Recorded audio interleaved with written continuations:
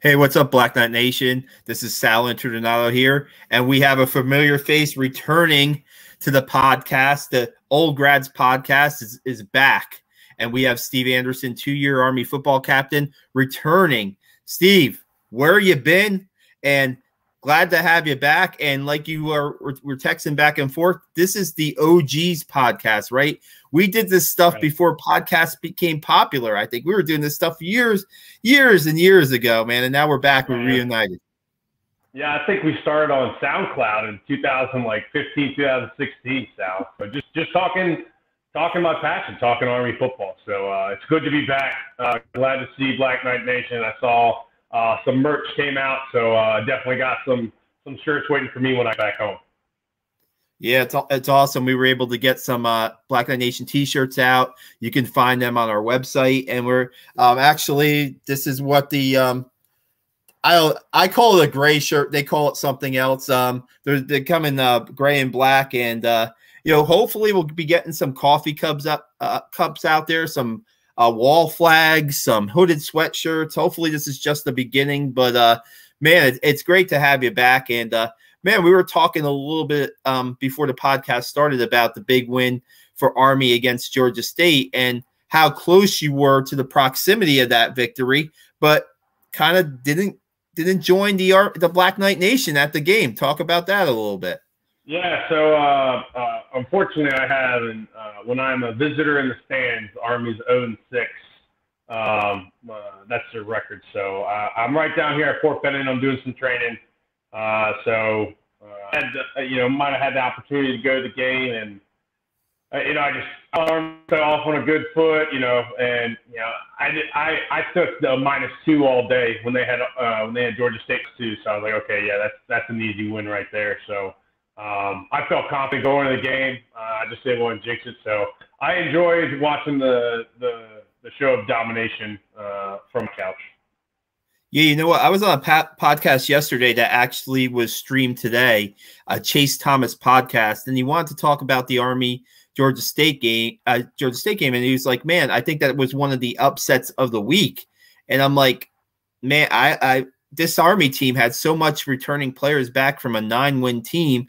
Steve, I don't know why they were underdogs in that game in the first place. And I said on the podcast, that's not an upset to Army football fans, and the people that have followed this team under Jeff Monken in recent years, that's certainly not an upset. It's not like they went and beat like a Central Florida or Cincinnati or, on the road. Maybe that would be an upset, but Georgia State, I get, what, maybe because a couple years ago they lost down there. Maybe that factored into the thinking, but I mean, it was no, absolutely. It could have. Now, Georgia State, look, Georgia State didn't play well. And that's obviously part of how Army just kept the pressure on the entire game. Plus, Georgia State had some key players out due to the COVID mitigation. So the air could be let out of kind of the machine there if you're starting go-to wide receiver and then you're stud on defense. I think they had a couple studs on defense not play, so the heartbeats could have been gone a little bit. But I don't care how many good players, 1 or 2 guys isn't going to make up for 30 points. So regardless, I think from the get-go, we forced a turnover immediately, and then it was the Army goes rolling along from there on out. Yeah, I mean, that was a big four plays in. The defense is off the field, giving the offense the ball, and then a march down the field. You look at the stats. I don't think the stats tell the complete story. Army didn't rush for 300 or 400 yards in this game. They rushed in the 250s, but they were so efficient on offense. Man, 10 out of 16 on 3rd down, 3 out of 3 on 4th down. I mean, when you can move the chains like that and get into the end zone, Steve, their first 3 touchdowns were on 3rd and goal. We're on 3rd and goal plays. So, and then they had the 4th and goal play on the 4th touchdown. So they were pretty efficient in what they did on Saturday.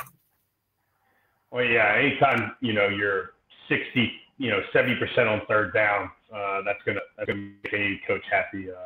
But it's hard to rush for 300 yards when you're in great field position all day. When you only have 50 to 60 yards to get to the end zone, or you have 50 to 60-yard drives. It kind of, again, doesn't tell the story. The stats don't tell the story about we had great field position most of the game.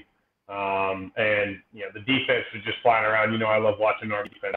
So it was good to see those guys get after it. And big shout out to my boys who signed on practice squads 2 weeks ago.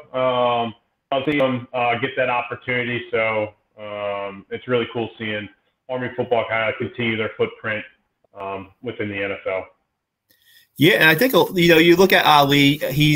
He got his place in the NFL probably for as long as he wants to play with the Ravens. And then you have guys who Brett Toth, a tackle, makes the Eagles 53-man roster. And then guys like Elijah Riley, Cole Christensen, and John Radigan, they were signed right back to their teams, the same squads that released them the day before. And I know that those guys are in the plans of their teams. That's just something I know. Radigan only played one preseason game, but that's and really one half. And Pete Carroll was pretty impressed with him. I mean, I don't know if you got to see Radigan play in that, and he played against Cole Christensen, two Army guys playing in a preseason game, playing middle linebacker, your position, inside linebacker, middle linebacker, your position when you played. And at the end of the game, posing for a picture, and it's just great to see. And you look at this year's team, right? And Nolan Cockrell, their nose tackle, is a guy that just, I think that definitely has a chance to play in the NFL. A lot of people do. I know Ross Tucker, who calls the games for CBS Sports Network, thinks he has a place in the NFL next year. And Steve, Andre Carter, their outside linebacker against Georgia State, 3 sacks in the opener, 6'7", we'll say 250 right now. He's been listed at 265. I've never seen. Question for you: has Army ever had a player say in the last 20 years with a guy that with his size and his skill to rush the passer? I don't recall anybody. I mean, you might say back in the day, Ali was that size, but Ali was more of a I don't know. Ali didn't really have that chance on defense too much. He was. I'll tell you what the kid reminds me of is a combination of Vic Ugini off the edge with Josh McNary type tenacity and type kind of motor. Vic was every bit of 6'7". Big, played that traditional DN, not outside linebacker, that big DN, 6'7", 260, 270. And then Josh played opposite of him, just using his athletic ability at 230, playing that quick, we called it, but switched outside linebacker in an outside formation, like outside linebacker formation. So I swear, when I saw that kid make that first sack, I did not realize how big he was until the camera panned onto him, and he was just literally everybody else was like bottom of the helmet, and I was like, oh, that guy's a giant. So he's got some moves. So really cool watching Carter come off the edge all day. It got me. I kind of tend to just always watch the middle linebacker, watch the middle, see how the defensive tackles and fit up on the defensive scheme. But definitely cool to watch that young player get after it. His 3 sacks, I'm not sure if anybody even touched him on his rush. He was that elusive, and he had that get up off the line of scrimmage.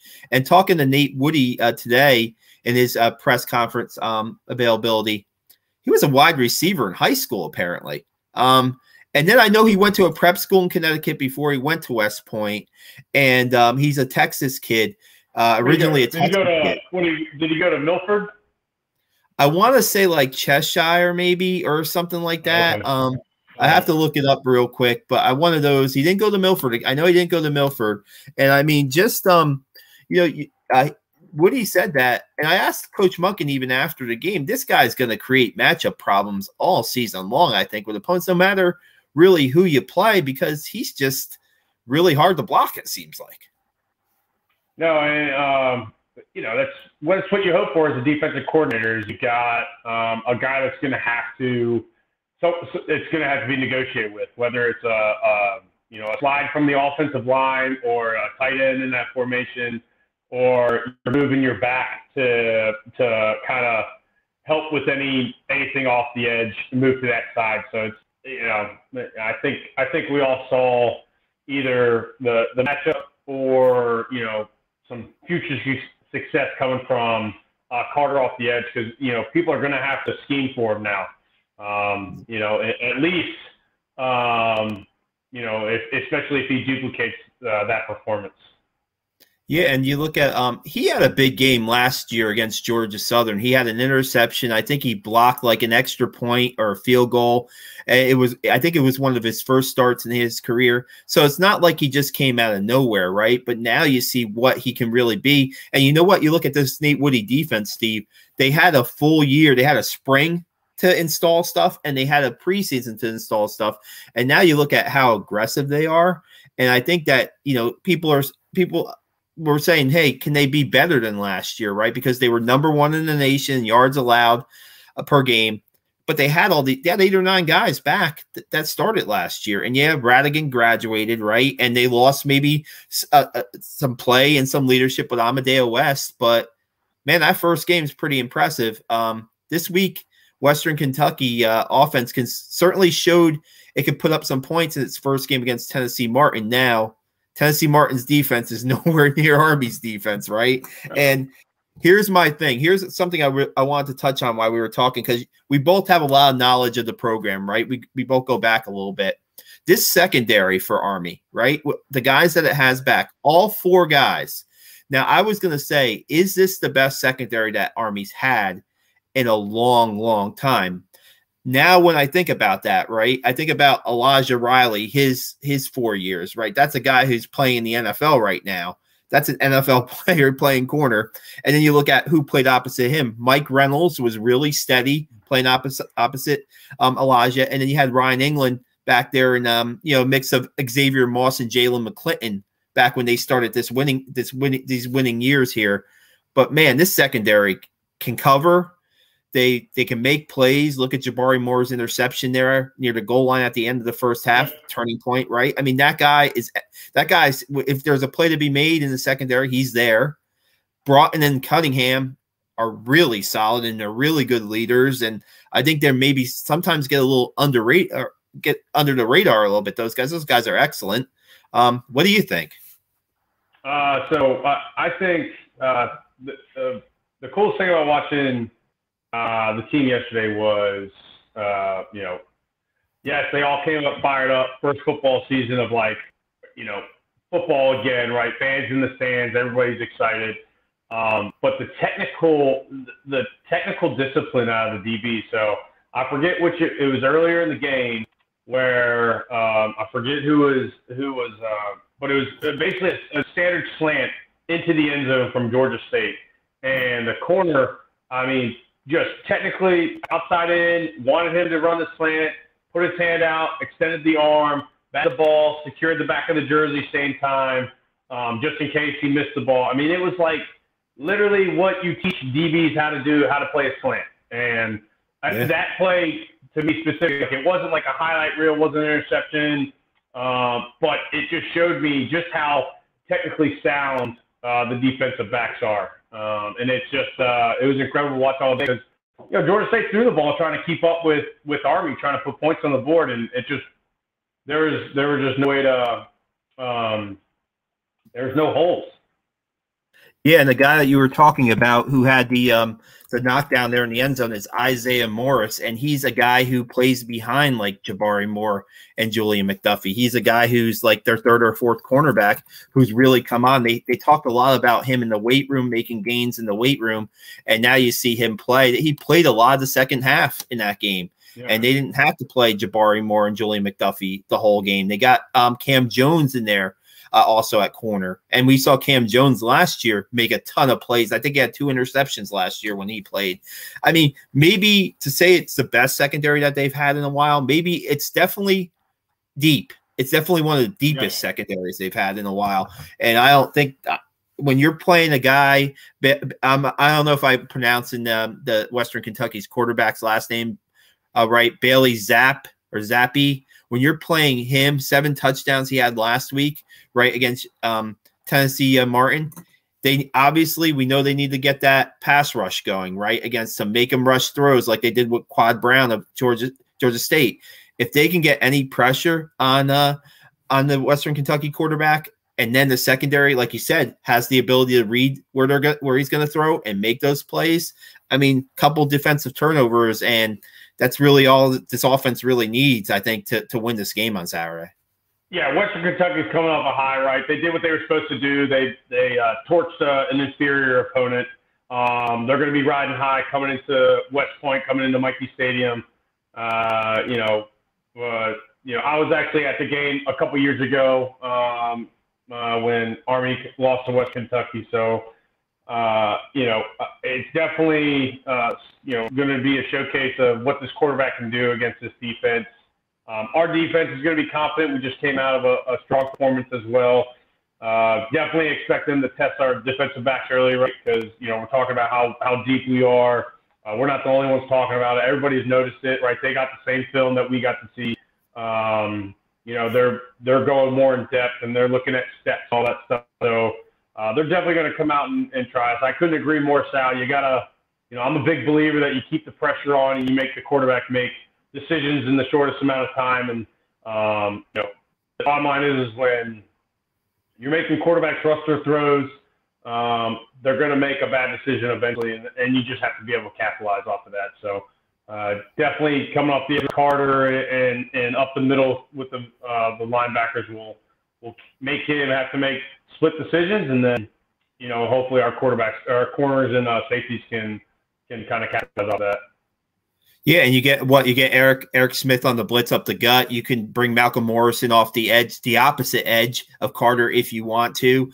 You can get a Bonzu got some pretty good Kwabena Bonzu got some pretty good push up front on Saturday against Georgia State. I mean, and it seems like they threw Brian Burton, a freshman linebacker, into a starting role there at Georgia State. First college game. First college snap, he's there on the sidelines assisting on the tackle. I've said this multiple times on almost every time I've talked about this game, but that says a lot about the coaching. That says a lot about the guys that they're bringing in, and the scheme. I mean, I think maybe you could talk about this, but I think that with Nate Woody, I think that the assignments are they're not too complex. They're pretty simple in what you have to do on each play, and I think that makes it easier for the guys to play faster. Yeah, I think that's especially when you have young guys.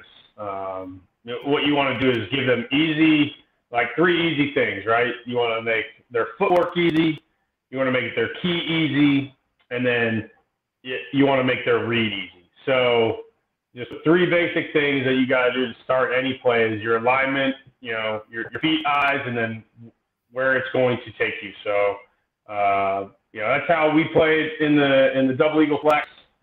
Basically, for me, feet at 7, eyes on whatever, and then it'll take you to the play. I imagine, as fast as we were playing, and just the guys get it. I mean, there weren't, I probably saw maybe 3 or 4 blown assignments on Saturday where it was obvious that somebody had just missed an assignment, right? Their eyes weren't in the right spot, or they misaligned or something like that. So there weren't, maybe a handful, which is pretty common, especially for a guy who I like watching defense. I don't watch the ball. I don't watch Georgia State what they do. I watch what the defense is reacting to. So it's just pretty cool. I think we haven't talked about this, and this is something that was talked about a lot in the preseason. 4 captains on the team, right? You'll like it, all 4 on defense. All 4 on defense. All 4 guys are returning starters on defense. And they were asked, how do you, the responsibilities, who has what responsibilities with the team since there's no offensive guys, right? And we know on the Army football team, right? I mean, at West Point in general, all these guys are being trained to be leaders, right? So it's not like there's nobody vocal on the offense. I know that, Tahir Tyler is a guy who's vocal, the quarterback. He's vocal on the offense. The offensive linemen, Noah Knapp and Dean Powell, are seniors, guys have been around who have seen game action early in their careers. They're vocal. So, I mean, but just to have that 4 guys on defense being captains tells you about what kind of talent and what kind of voice they bring back on that side of the ball, right? Yeah, no, and I always think that's a funny question. Like, oh, who's responsible for it as the captain? Like, whose lane is what? It was one of the coolest things that one of my mentors, Colonel Gene Polka, who's Army football player, served 33 years, was our head OR of our football team. Still one of my big mentors today. I just came from Fort Campbell. He lives in Eastern Kentucky, so kept in touch with him there. Is the hardest thing about being a team captain on the football team is peer leadership, right? And that's what everybody says. Is peer leadership's always the hardest kind of leadership. So how do you lead your peers? And those guys obviously thought those four guys were the right people, and that's probably because all those four guys have the right kind of relationships to influence or motivate or persuade or lead on all sides of the ball. Those guys play on special teams, so that's they can count as special team captain too if you want to really divvy it up as well. So the biggest thing is, there's obviously a leader of the offense, right? They're not on the field, so there's an informal leader. That's how Trent Steelman was for us as a sophomore. Like, he wasn't a senior captain, he wasn't a junior captain, but he was the sophomore that led that offense. I think the title's cool and all. It was cool to be the captain, but it's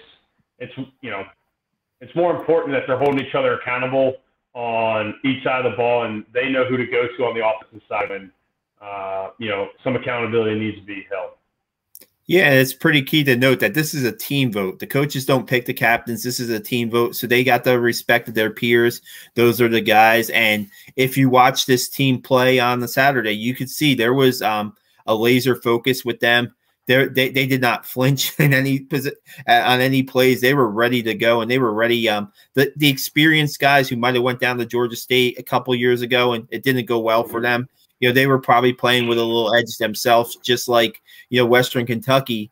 This Western Kentucky game coming up on Saturday. There are a bunch of guys on this team who played in that game 2 years ago. It didn't go well for them, and now we talked about in the past. I mean, how Army plays at home, how Army plays at Mikey, and now you got the 20th anniversary of 9/11. You got the first game that fans are back. Yes, they had the cadets in the stands last year and a handful of fans too, but I mean, this is going to feel like a real college football home game. Steve, I think they're 26-4 in their last 30 games at Mikey Stadium. I believe they've won 10 in a row at Mikey, all 8 last year during pandemic situations, which is pretty impressive, and back-to-back Navy and Air Force. So, I mean, that's enough. Yeah, anytime you can talk about how hard it is to win at any place, regardless of what the actual record is, like, or if they just have good history of winning at that place, it makes it hard as an opponent. If they won the last 26 of 30 here, or they haven't lost in 10 games since 2019, they haven't lost. It's something that goes in your mind as a competitor. And yeah, absolutely, those seniors are going to love it. I mean, man, Mikey Stadium Saturday, full stands. Beautiful weather. It's going to be great. The 20th anniversary of 9/11. It's my 10-year anniversary. Unfortunately, I'm stuck down in Fort Benning training, but I know a lot of my buddies will be there. The 2010 bowl team and a lot of the seniors from the 2011 class. So, I know it's just going to be a blast. And I'm going to get all the texts. I'm going to text, hey, how's it going? I'm looking forward to watch the game and hear from my buddies and how it goes. I really hope maybe they do something. I know it's 9/11, so I mean they'll probably have some halftime show dedicated to that. But I really hope that if there's going to be a bunch of those 2010 players from the team being at that game, I hope they acknowledge that. Because I mean, I was talking on a podcast last week with Doug Chadwick, who is an ex-Army football player who was involved in the Center for Enhanced Performance at West Point, and he kind of mentored, I think, your team, right, in 2010. I think he was involved in mentoring your team and getting that winning mentality within the football brotherhood, so to speak. And I think that sometimes so that team goes a little bit under the radar with all this recent success that Army's had, and it would be nice for people to recognize that team. That team you guys had some really great memories from that team in 2010, no doubt. I mean, I have great memories from covering that team from when going down to it was a lot of fun. It's been a while since anything like that was around Army football, so it was special. The year before we were one game away from a bowl game. We went 5-7 and had a chance to had a chance to compete against Navy to go to a bowl game. So a lot of kind of ended the year, my junior year. I was obviously out with an ACL tear, but I mean that game was close. And then the bowl game in 2010, which was awesome. So Doug Chadwick and Major Tillman, two very awesome CEP performance guys, really convinced me like that's how professionals do it, right? The game within the game. Luckily, I had a good mentor in high school that taught me about imagery and stuff like that. So I was bought in from day one on that stuff, and I still use it in my infantry units today. We still use the Army Wellness Center and stuff to try to just find any kind of edge to increase your ability, whether it's physical, mental, spiritual, or emotional. So definitely love Center for Enhanced Performance. Every year I try to figure out how I can work that into a master's degree so I go back to be the CEP guy at West Point. So. I mean, that would be the ultimate, right? To get back to West Point and work with the football team, right? Yeah, I mean that's basically when I hit like 18, 19, or when I'm ready to retire. That's what I want to do. We'll see how it plays out. I'm enjoying my posts and all my assignments so far. So the wife's enjoying it. The boys are great. So we'll see where it goes. Well, maybe we could bring up. We could touch on one of your mentors, another one of your mentors coming back to West Point, and Ben Kotwica, guy who was the captain of the '96 team that won 10 games, and he was your defensive coordinator at the prep school, right? And now he's the director of player development. They announced that on Jeff Monken's radio show last week. That was a surprise to me. I don't know if you had a little bit of a scoop before the show, but I mean to have a guy like Ben Kotwica on staff at West Point, a guy who not only played for Army, who coached at Army Prep and coached like 15 years in the NFL. Wow. When he left Army Prep in 2007 or 2008 for the Jets. So it's been since then. So at least 15 years, yeah. My first true mentor. A lot of people say I remind people of him, and I played like he did, and I wore 44 at prep, and he was number 44, so I think that's what started it, and we're both kind of undersized linebackers that played. So, it was funny because right before it was officially announced, all I got was, I was actually, hey, what's next? We were texting about, I think he was with Ali or something, or not with Ali. He was something, and he just texted me, hey, I'm going home. And I was like, I immediately thought Chicago Bears because, he's from Illinois, and he's been in the NFL, and he never responded. And then, I hear that he's a director of player development, and I just was like, God, there is not, I'm ecstatic for the program. They don't, a lot of those guys who don't know Benny K don't know what they're getting. He's absolutely just a phenomenal motivator, coach, teacher, mentor, advisor, big brother. Literally, he's one of the reasons I ended up staying at Army Prep School.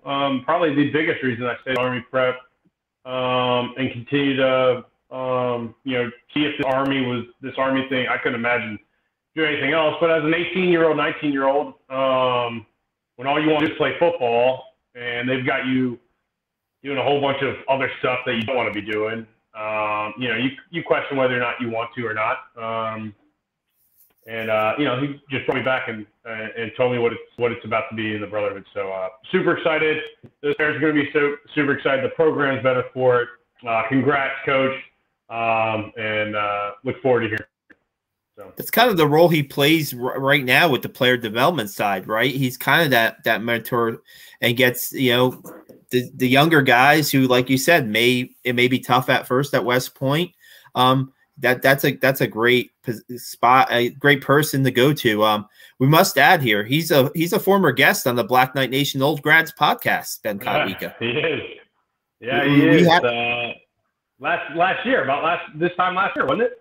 Yeah, we had him on. We were thinking what was going to be his next move, and who would have known back then that it was going to be back to West Point. And man, you look at, I guess he takes over for Ray Maples. Ray Maples was in that position prior to Ben being hired. And then you look at, now you have Mike Vitti as your fullbacks coach. You have Ben Kotwica as your director of player development. And I'm sure there's guys former football players. I talked to a bunch of them. You know who I talked to a podcast recently, Ryan England, right? He's out in Hawaii. He's serving in the Army out in Hawaii. And he's like, when he gets out, he probably will do the 5 years of active duty. And then after he gets out, one of the first things he wants to do is maybe be a football coach. And I don't know if who knows where that starts out, but maybe will lead back to West Point. And I know that when I was covering the team, Ryan England, Jay Bateman was the defensive coordinator back then. He said Ryan England was having another coach on the field, and that's what those safety guys, those really good safeties, will be like, right? Steve having another coach on the field. So who knows? I mean, I don't know. I know that I guess the Black Knight Nation, the Army grads would like to see more maybe former Army players involved in the program. Maybe Navy and Air Force have a little bit more, but they're not winning like Army is either right now. So at the rate that Army's winning at right now too. So Monken has the recipe. Yeah, and I think it kind of goes back to timing. Just because you're a great player doesn't mean you're a great coach, and just because you weren't a great player doesn't mean you're not going to be a great coach. And I think all the players that truly love the sport see themselves. I'm coaching my single flag football team this year, and it's going to be just as intense as if I was number 50 on the field. I'll tell you that right now, Sal. Okay, so. They're gonna win, all right. And and I actually I got the opportunity to speak with one of the high school football coaches at Cheyenne Mountain High School, and he offered me to come and be the linebackers coach this year when I get back to Colorado Springs. So I'm starting my to see if high school football coaching is something. I always thought whenever I'm done playing Army, I'll go be a coach somewhere. I just love it. I think it's important that the right people are coaching young men how to be men on and off the field. Great football players and great men. So, I think it's great. Coach Kotwica's, many cases the right guy for the job. And, of course, Mike's had a great time there. He's another great, he's a big brother of mine. He was a senior when I was a freshman there. So, love seeing those guys be a part of the program. Yeah, I'll just mention this right now. I think before, during the hiring after Coach Ellerson was let go and they were looking to hire, the next coach, I know that Ben Kotwica's name was out there, and I know a lot of grads, that was their pick pretty much, one of their top picks. I don't know how it worked out with him in West Point. That's not for really me to discuss, but now for him to get the opportunity to, hey, you're on staff at West Point, and now you can help out and make a difference. And I know that there's certainly, there's a passion with him with Army football, just like yourself. I mean, it's unmatched, so we already talked about how just getting him, on that staff is a great job by Jeff Monken to do that, and we'll see how it pans out. I'm sure that this season, Steve, this schedule, right? It's a lot tougher than last year, because last year you were piecing it together, right? You were piecing the Abilene Christians together. You were piecing games together. You didn't know who you were playing sometimes a week out. You had to really. I think the Bishop Sycamores, right? Oh man, that would have been something. That would be something, So I don't know. I don't know. I think that's the high school football game of the week, isn't it? Or yeah, that's ESPN got that one. Got zinged on that one. But this schedule is interesting, right? I mean, your first 3 out of 4 at home. You already won the road game, and you'll get a test at Ball State. Probably they won the MAC last year. And then it's Wisconsin, who stumbled at the beginning to Penn State. Penn State's a ranked team. There's no shame in Wisconsin. That's a competitive game. Was close, pretty close. And so now you get Wisconsin after Ball State. That's kind of the middle of your season. And then you still have the Service Academy games to play, plus a good Liberty team. So I mean, this schedule will challenge Army, a really good, experienced Army team that 9 wins last season. You gotta go up. You don't want to be slide down, right? You want to build on that season. I think that, man, if they can get this going, and I've always talked about this, and we talked about this, that win over a big Power 5 team, right? I think that's what's missing. I always say that's what's missing on Jeff Monken's resume. He's now has 3 Commander-in-Chief's trophies in the last 4 games, 4 years, right? Really close at Oklahoma, really close at Michigan. Wisconsin is a test, so. Yeah, no, and we've been right there, right? Right there in those Power 5 games. So it's not like it's it's just another game in the schedule. So yeah, as you look over the schedule in its entirety, it definitely makes you see that it's a pretty tough schedule. But I think the most important thing for our players is, look, Western Kentucky tomorrow, right? Yeah. Go Western Kentucky tomorrow, right? Worry about Ball State. You got Ball State next week. And you just kind of hit those 50-meter targets. Let the coaches, let the staff worry about, scheming and how we're going to prepare and everything like that. Just read your key, line right, read your keys right, focus on one game at a time. You can't ever go wrong with that approach.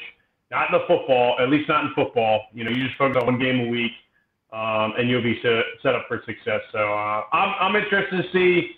We're going to be seeing the ball pass a lot this weekend in Western Kentucky. It's going to be a full-out crowd. It's going to be loud. A little more on defense. So our defense is going to have to communicate well, which we talked about earlier. The captains will have them locked in. And it'll be a real test.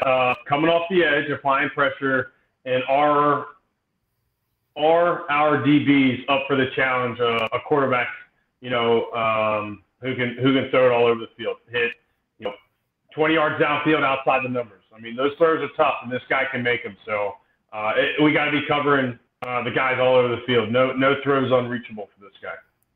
I've only seen a couple clips on the Western Kentucky quarterback. I can't say I've watched him play too much, but it seems like the kind of quarterback he reminds me of the Hawaii quarterback from recent years, Cole McDonald. And Cole McDonald, I know that Army played a really close game and won a close game against Cole McDonald at West Point a few years back. Cole Christensen knocks down a pass in the end zone for the win. And then they played they played Hawaii later at Hawaii, and the game was really crazy, back and forth type of stuff. I think in that 2019 season. That's who this guy reminds me a little bit of. Like you said, can make all the throws on the field, has multiple weapons. He's not going to really zero in on one particular player. So, I mean, you have to have everybody on the same page in coverage schemes, right? Because you don't want a guy to get away on a blown assignment and get away for a big play. Because, Steve, last week, right, Army's longest pass that they gave up was 16 yards. Their longest play of the game was 18 yards by Georgia State. They did not give up a big play of 20 yards or more in that game. So if they can keep everything in front of them in this game, I think you'll see the same success that they had against Georgia State. Yeah, no, and I think they'll stretch the field against us, try to open up the middle. They'll definitely do rub routes with all their receivers, they run the run and gun. So there's going to be 5 wide receivers at some points that are, rubbing each other off and stuff like that. So, I think more than anything, it's just going to be a great test. And it's at Mikey, which is nice. I know I'm looking forward to watch the game and just see how our guys kind of, step up to the challenge on an offense that can put up a lot of points. Yeah, for those of you going to be watching the game on TV, it's going to be on the CBS Sports Network. Now, it's going to be 11:30 kickoff. It's not going to be the traditional noon kickoff. They're starting it at 11:30. I think there's another Service Academy game going on Saturday. I think that Coach Monken didn't want to talk. Said he has no interest in it at all going on. And, I believe the game is in Annapolis. I could be wrong. The two other Service Academies are playing. And so I think that means an early 11:30 kick at Mikey. Just real quick, I just wanted to get in on those. You're talking about 5 wide receivers, right? And we talked about Andre Carter throughout this podcast, throughout tonight. But against Georgia State, when Georgia State split out trips to either side, Andre Carter was out there to be a disruptor. He was out there to disrupt, just bump off one of the receivers and maybe throw off a route or something like that. That's a great that's something that, Steve, I wouldn't think of off on the fly, but that's something that they probably practiced, numerous times in preparation for Georgia State, and that may help out this week against Western Kentucky. Well, I mean, like you said, when you got a gifted athlete, you got to use them at all of his capabilities. So, he goes ahead and gives one bench press to a wide receiver, untimes the route by, a second or a second and a half, and then he goes and gets after it or cuts underneath of a route. So they obviously trust this kid to do a lot for the defense, and that's good. You want to leverage the athleticism in all your athletes. So I'll be interested to see if he does something similar this week. Just because the most important thing is to not allow that quarterback to just sit back there and pick the right guy at the right time. But any combo of any of it will be good. So I'll tell you what, it's a big weekend.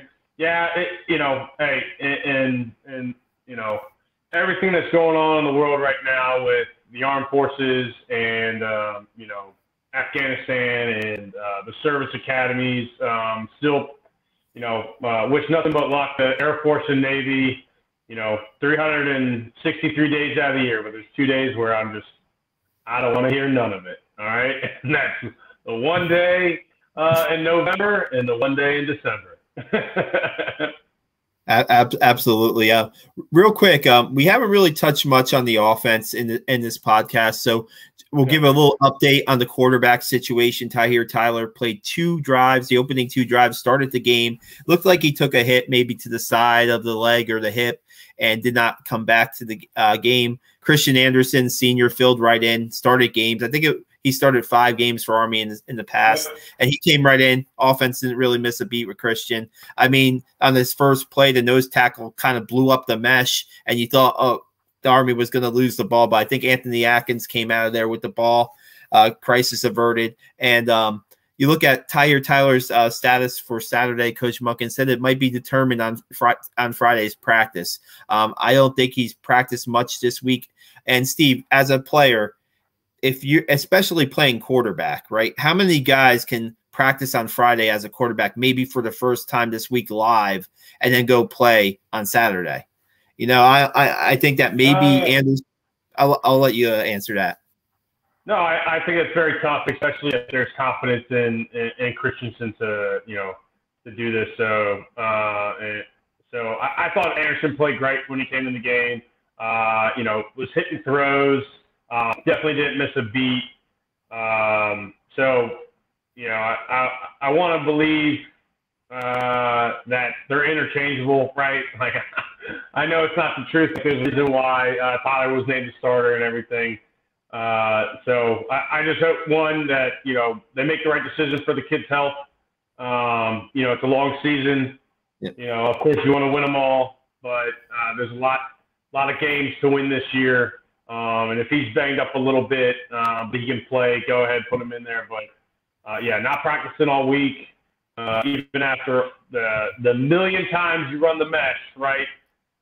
He's ran it more than anybody. It's still the timing each week that you need to get down, because there's different keys, there's different reads, there's different defenses every single week. So I'll tell you what, though, I'm loving the double 260 up the gut. Both of our fullbacks, just big boys, rumbling, tumbling. It was one of I never, as a linebacker, I never mind hitting the fast 220-pound running backs, fullbacks, right? I dreaded tackling, Jaworski Lane from Texas A&M, who was 275 at fullback. Colin Mooney was absolutely no fun to tackle during one-on-ones at 235, 240, running a 4.6. So and the guys are quick. I mean, they got great feet. Both fullbacks, great feet.